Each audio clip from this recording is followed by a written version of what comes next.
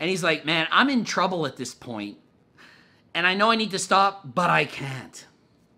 Does that not sound like a drug addiction to you?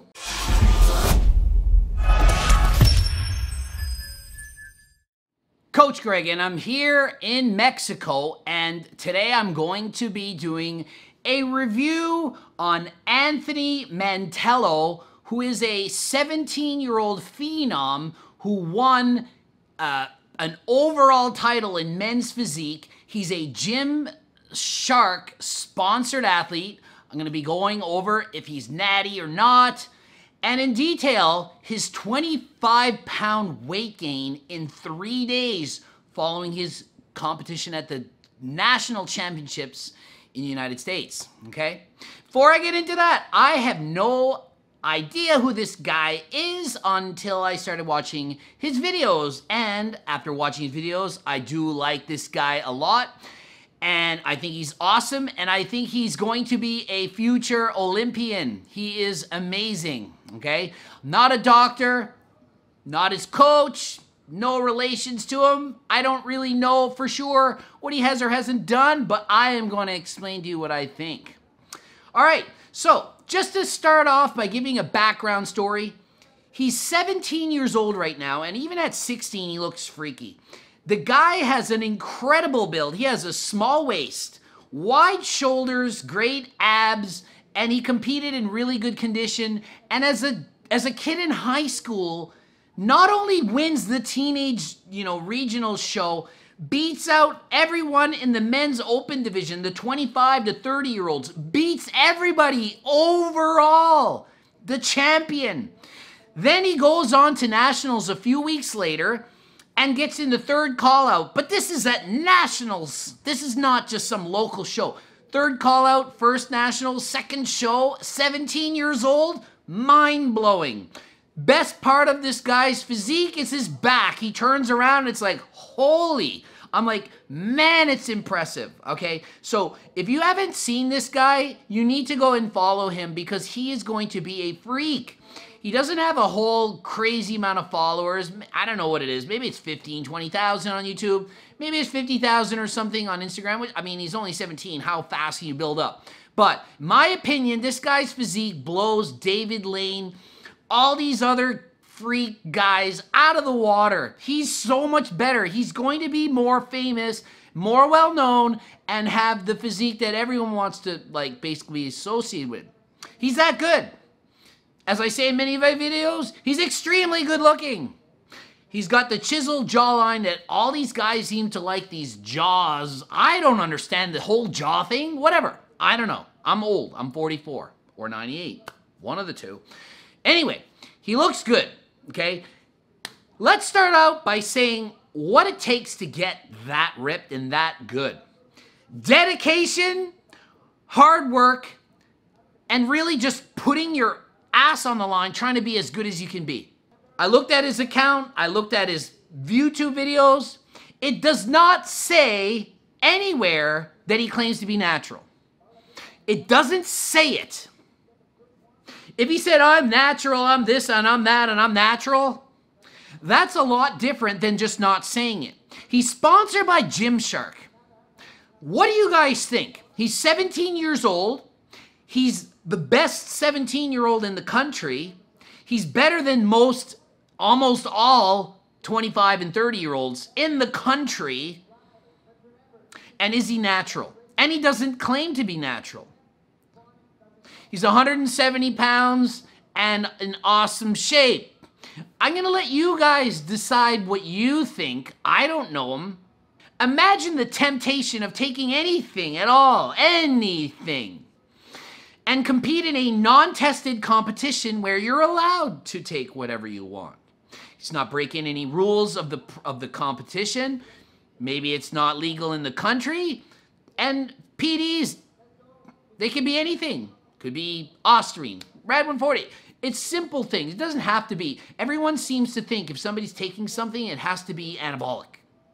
Has to be some mega thing. No, you don't have to pin yourself just to grow. There's so many simple little tiny things you could take that could lead to a better developed physique. But he doesn't claim, he doesn't talk about it. He just ignores it, which is what he should do. So whether he is or not, who cares? He doesn't claim to be natural. Don't bug him about it. I've had at least 100 people write me and ask me to do a natty or not video. And I was like, well, I'm not going to do a natty or not video on him because he doesn't even claim, like, it's irrelevant. But then I had about 40 people write in and say, there's a girlfriend walking by. Why are you doing it right there? It's because I need light somewhere in this freaking place. And yeah. So where was my train of thoughts here now? Sorry. Oh yeah. People started writing in a lot because I had just done a how to not get basically fat after you do a show and like avoiding the post-contest rebound. They're like, oh, you should have posted this video. Well, you know how I do. You would have posted this video a couple weeks ago because and he could have saw it and he would have learned. He gained 25 pounds. That's a 2 and a 5. That's 25, not 5, 25 pounds in 3 days. He went from 170 to 195. He dieted hard. Anybody that's young, I've been there. I gained 22 pounds when I was 18 in my first show. I know what it's like. You are on a very restrictive diet for a long time. You're not used to this. You're a kid. This guy is a kid, okay? You can debate me or not whether kids should even be competing in competitions that are judged purely on your physique and how healthy is that for you, both physically, mentally, emotionally.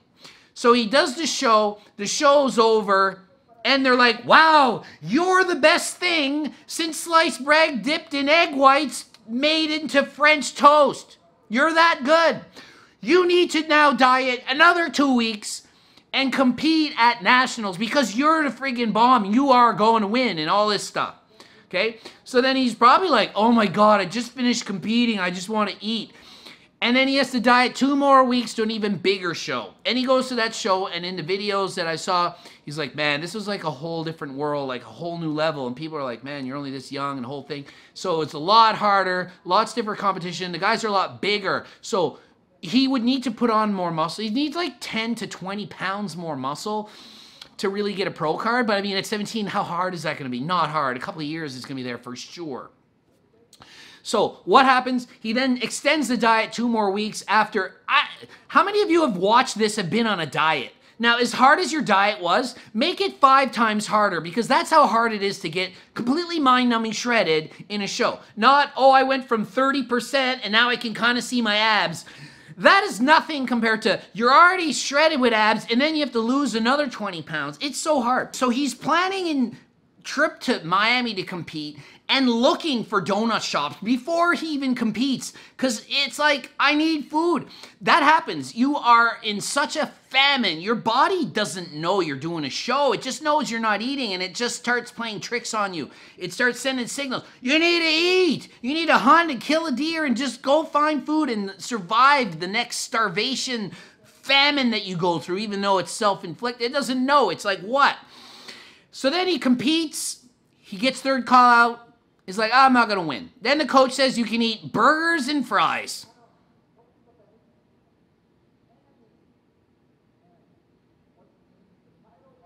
Burgers and fries! Come on! It's a freaking men's physique competitor. You need to have the smallest waist possible. Just because your show is over in the morning doesn't mean you start eating burgers and fries. And it's not just a little bit. It was full of everything, he said. So A, that's going to make his look worse. You still want to look good. You spent freaking 3 months dieting or whatever length of time to look amazing for this one day. You don't just end it because you're not going to win at the finals. You still want to look good at finals. Maybe just have the fries. After that, he's like, oh, the coach said, and then I could eat donut. Just one. It was a big beast donut. He gets to the hotel. There's waiting for him, the 6 donuts. You don't want to have all this junk ready in front of you. It's too tempting. Out of mind, out of sight, a little bit. In your face, bad. One of the worst things you can do with dieting is to have junk food and food of any kind in front of you all the time.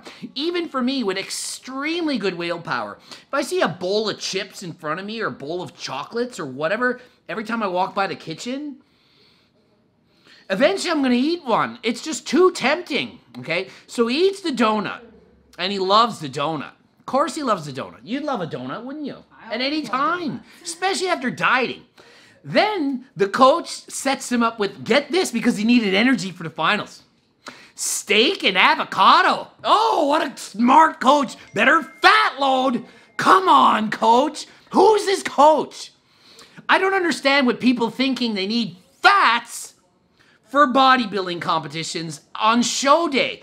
You need a flat stomach. You need glycogen. Fill the muscle up. Pump it up. Fill it up.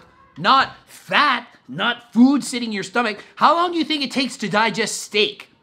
4 hours before the show, if you eat a steak, you think it's in your muscle now? No, it's sitting in your stomach. It's so stupid. The donut's full of sugar. That's going to enter your system. That kind of makes sense. Burger's going to sit in your stomach. That doesn't really make sense. You need several more hours to digest this. But that's kind of a different story. That's just me making fun of the coach not knowing what he's doing. And the coach will probably say, yeah, but he eats so good. It's like, yeah, it's his genetics, not the coach. He would look good regardless. Look better without the donut or without the burger and fries and the steaks and avocado. Anyway, so he's eating all that stuff before the night show. Now let's see what happens after. So he goes on to the finals, gets off stage. What's the first thing he does? He eats 2 more beastly donuts. Not like a little tiny donut. Like Mammoth 500 to 700 calorie beast donuts. They're waiting for him. The coach's other clients has these donuts ready. Yeah, because that's smart. You just finish your show. Let's just eat a bunch of donuts. Then, of course, what are you going to do? You have to go out to eat. Yeah, because you haven't just eaten a burger, fries, steak, avocado, and 3 donuts, and now we have to go out to eat. So then he has appetizers and fries at the restaurant with the burger that's loaded. Gets back to the hotel, and what do you think is waiting for him there? Later that night, before I went to bed, remember those 4 donuts? Yeah. I ate them all. So he's now at the point of eating already 5,000 calories here. He's already gone insane in one night. What should he have eaten the night before? He should have had some fruit, should have had some vegetables. He should have drank a little bit of water or maybe some diet pop or something. Maybe get some hydration back. You know he's dehydrated for this event. He should be kind of replenishing some of the water, but no. Keep the stomach empty and let's just add more crap. And I didn't stop there. I got 3 slices of cheesecake. No, 3 slices of cake. I got 3 slices of cake the day before because I planned out what I was gonna eat post-show. Lots of calories, and he eats that on top of the 4 donuts before bed. Oh my goodness, it's so much food, but it's there in front of you. If it wasn't there in one purchase, you probably wouldn't eat it, but it's in your freaking face, and it's so hard to say no. Then he gets up and has his fasted workout, which is basically, holy crap, there's still 5,000 calories digesting in your stomach. You're not really fasted. Okay, now guess what? It's time to go eat again. Yay, celebrate. It never ends. So he says, okay, after I'm done training in the morning, mentally I know I should be reverse dieting or whatever. You want to call it whatever you want. I should be eating healthy again. I don't need all this food. I'm way past that point. I'm getting obese here. I mean, I'm on my way to getting there because it's just, you can't eat that much food every day. But he says, and I warn people, once your body gets a taste of those foods again, it is next to impossible to stop again. It is so hard. I've done 58 shows. Don't think I don't know what it's like. You get a taste for that junk again, it is like a drug. Sugar is like a freaking drug that you are addicted to like that. Instantaneous. Boom, boom, boom, boom, boom. 17 donuts later, cheesecake and ice cream and oh my goodness, and you remember eating the most boring diet in the world that you're on. Not a Coach Greg diet. No, not one with French toast and popcorn and protein ice cream, and so you haven't lost all that taste. You're tasting something good, so that when you reintroduce junk into your diet, you don't have to like go crazy with this, okay? If you're on a decent diet while you start, you're not gonna have as hard a time after, but he didn't have that. It's like you go from all in to all out. Oh, it's so hard. So he goes to breakfast and has 5 Nutella French toast and another entree, 2 full big beastly breakfasts, and his friends are like, you're not even gonna eat one of those, and he eats them both. That is what happens. You can't stop. He is now all in, addicted. It's like something's overtaken him and you can't stop. It's like somebody possesses you. You have like demons in your body and you cannot stop. This will happen to a lot of you. I'm not making this stuff up. I am warning you to not do this, to be careful, to plan this out, to have a good diet in the first place, especially if it's your first show. Don't be like, it's my first show, I don't need a coach. I'll get a coach when I go to nationals. No, the most important time to get a coach is for your first time doing a show. By nationals, you should know what you're doing anyway. First thing he does when he gets to the airport, eats again, another turkey wrap. It's like you can't stop. I don't care how full you are. If you can eat one more bite, you will do it. When I was his age and I did my first show, I would then eat potatoes with cheese on it until I couldn't eat anymore. 5 pounds at a time. Bursting full. Okay, now I'm laying on the floor. This is me. This is true stories. Then I would eat turtles because there was no more room for potatoes. So I would eat turtles. Those, not real turtles. Okay, I did not eat any turtles. Chocolate turtles with the like caramelly stuff. And I would eat as many as I could until I was in so much agony that I had to stop. Then I would lay on the floor and not move until I had enough room to eat more turtles. That was what I did for a few weeks. And you gain 20 pounds of fat. I'm not even talking about just water. Fat. I mean, in a couple weeks, I gained 20 pounds of fat. I was probably eating 5,000 to 8,000 calories a day. Surplus beyond, because I had dieted for so long and I was so young and it was my first time. I didn't know what to do. I mean, within 2 weeks after the show, I had more body fat than before I started my diet. True story. This happens. Get back to my house. My parents had pizza ready. I ate 6 slices of pizza that night, as well as a bowl of pasta and a black and white chocolate chip cookie and a few scoops of ice cream. And of course, parents want to celebrate with you again. Yay, let's eat! I went to bed, drank like zero water. Zero water.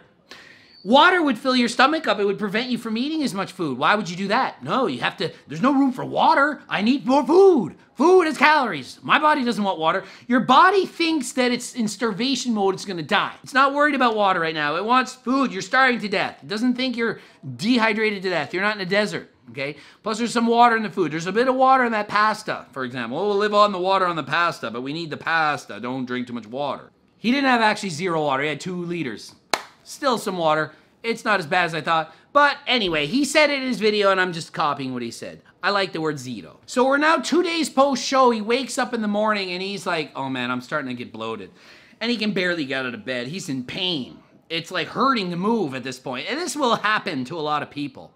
And he's like, man, I'm in trouble at this point. And I know I need to stop, but I can't. Does that not sound like a drug addiction to you?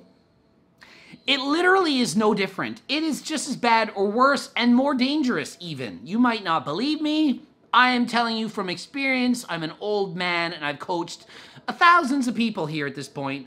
And this happens. You need to keep this stuff out of the house.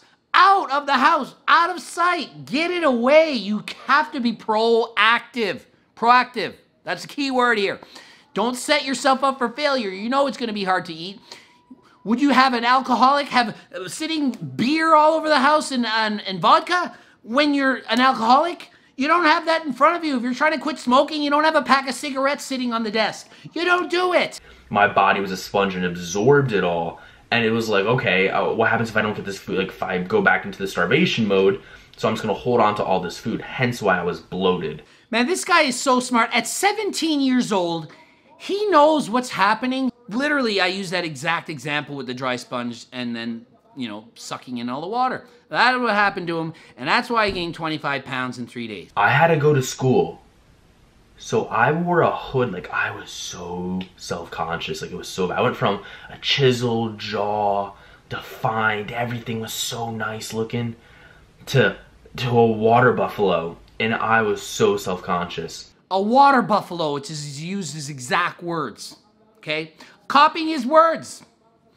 It's like when I said Stephanie said she looked like a whale and felt like a whale. I'm not making it up. I'm using the words that they're saying. So this is kind of like going all in. So he was starving himself and then he just ate till society. He ate as much as he wanted. Let your body get as super fat as you can possibly let it and then it'll control itself. This is what Stephanie Buttermore did. The same thing as this. This is what it is. This is not the effective way to go from being shredded and ripped to just being normal again. You need to slowly do it. You don't just eat whatever you want, as much food as you want, and then just settle in 40 pounds heavier. This guy would eventually get there if he didn't stop. I tell people the real diet starts after the contest is over. After. They're like, they don't understand. I'm like, it's kind of easy when you know you're about to step on stage in a bikini and a thong and whatever and stand on stage and 1,000 people are going to look at you. The show is done. Now there's no reason. And all your friends, family, and everybody that you met in your life wants to celebrate with you and eat, because that's society. Celebrate, win, let's go eat, let's go eat. It's never, oh, let's now like go and swim, let's go for a jog, let's go train and celebrate at the gym. No, it's let's go eat burgers and pizza and drink alcohol. It's always party kind of stuff. We do it at birthday parties, we do it at celebrations. This is how society works. So we have to kind of do the opposite of what you're told. It's brutal. He did every single mistake you could possibly do, which you would expect. I don't see anywhere where he had a coach tell him what to do. He didn't have Coach Greg saying, dude, after the show you can eat a cheat, yes, be careful. Next morning maybe you can eat like a nice breakfast. Then you got to go back on somewhat of a diet and watch yourself and slowly gain some of this weight back. No. So he said it's now 2 weeks after the show and he still can't stop eating. He still has no control. He said he's eating healthier at least, but he just can't. It's just he messed up and it's too hard. And I've been there. I know what it's like. Stop saying, oh, you, Greg, you're a guy. You don't know what it's like for a girl. I've been there. I know what exactly he's going through. I've done it. Done it, been there, done that. Why I preach this stuff, why I'm trying to help thousands of you who are going to go through the same thing that I did, that Stephanie's doing, that he did. We don't want this all-in approach to going nuts after a show. You need to, he says, he calls it reverse diet. You can call it whatever you want. You need, after the show is done, to keep eating healthy, to not go crazy. I'm not saying you have to do 4 hours cardio a day and keep the same body fat. You need to slowly go up, slowly introduce more calories, but not high-calorie dense foods. You can't just eat 16 donuts. You can't eat cake, okay? Be careful. So he basically said, I went from my best physique ever to my worst physique ever in a span of 3 days, quoting him. That is hard on the head. If you're struggling with weight loss and you're really lean right now and you're just like, I'm too hungry and I need to do this, and you watch Stephanie Buttermore, you watch this guy, you gain a lot of weight back, even if it makes you healthier physically, even if mentally are you better. If you look at your picture and you say, I feel like a whale right now. I look horrible. I don't want to post my picture. I'm wearing a hoodie to go to school. That is not healthy mentally. Know that dieting really hard and competing can have this effect on you. You need to do this properly. You need to be careful. You need to be aware. That is why I do the videos on Stephanie Buttermore. That's why I'm talking about this guy right now. Be careful. Be careful. When you diet very hard and you get your body looking a certain way, you need to slowly go away from that crazy wow body that everyone is going to compliment you on, to going from that to, whoa, boy, you sure did gain a lot of weight. And trust me, there's going to be a lot of haters that are going to pick on you right away to try to put you down for gaining weight. Do it slowly and look at yourself in the mirror and be able to accept you for who you are. And you can't be perfect always with 5% body fat, or say it's 15% for women or whatever. Take your time gaining the weight back. Reverse diet or whatever. Slowly gain the weight back. Everybody warned him about it. He didn't do it. I'm here warning you about it. Don't go crazy after the show and don't go all in and gain all this weight too quick. Hard on the body, hard on the mind. GregDoucette.com for actual real coaching and with life experience, and I've coached others, many others. Greg Doucette, IFBB Pro, Instagram. Blooping up another video over here and another one of Stephanie over here, because you might have known because I mentioned her a few times. Until next time, I am in Mexico and I am outside to go tan.